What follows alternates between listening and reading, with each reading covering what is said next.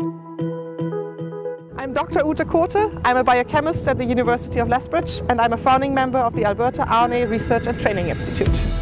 So in my lab specifically, we study RNA modification and how proteins alter the 4 building blocks in RNA, so that in the end we have a variety of more than 100 different building blocks.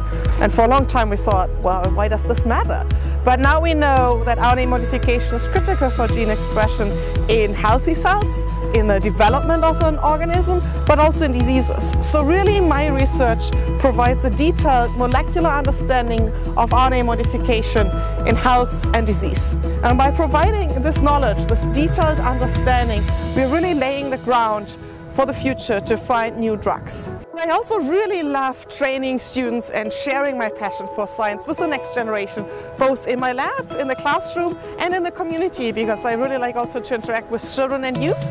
And I founded a Let's Talk Science program here at the University of Lethbridge. And for me, nothing is more rewarding than to showcase to kids how science can be so powerful and to see that spark light up in the eyes.